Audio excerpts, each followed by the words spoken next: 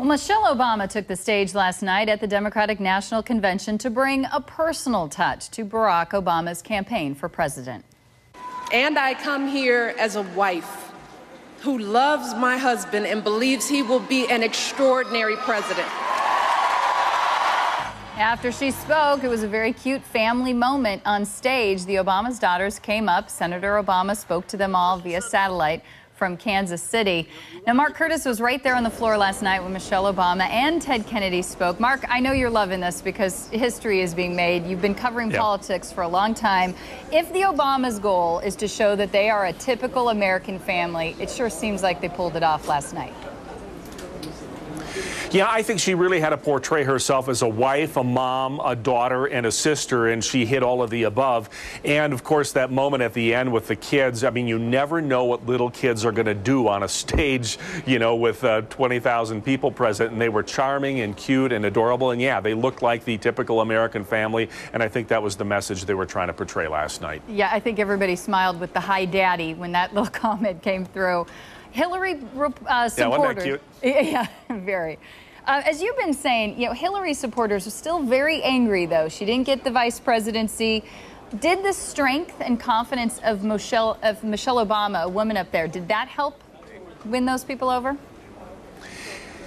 It may have helped around the edges, but the person that really has to hit the grand slam, really has to hit the ball out of the park is Hillary Clinton, and that's tonight. She has to give a very persuasive and convincing speech. There's still a little bit of sniping between the two campaigns. I talked to San Francisco Mayor Gavin Newsom last night after the speeches, and he of course, was a Hillary Clinton supporter, but he's going to firmly back Obama.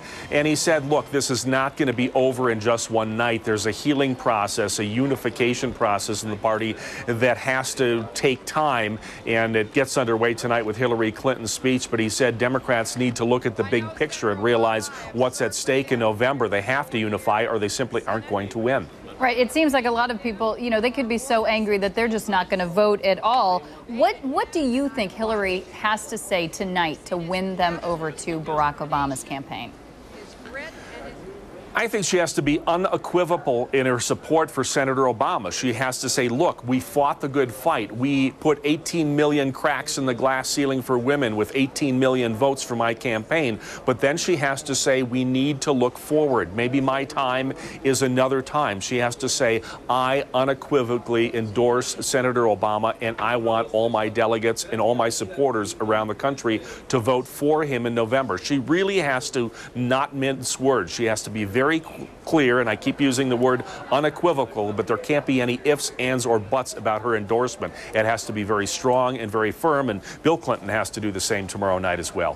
What about the emotional presentation by Senator Ted Kennedy? What's the Kennedy effect? How did that play in last night? Well, that was really something. I can't remember a time where I saw so many tears shed at a political speech.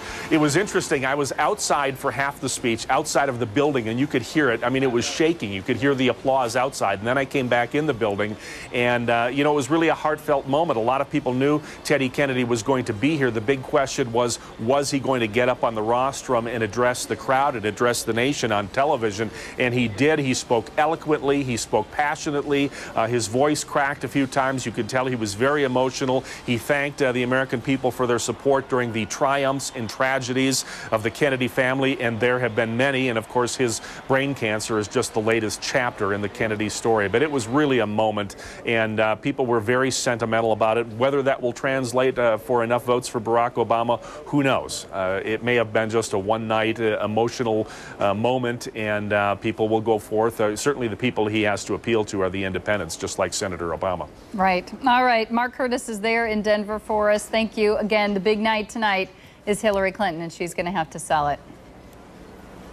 All right. Thanks, Mark. Thank you, Pam. Let's go back to Tori and Dave.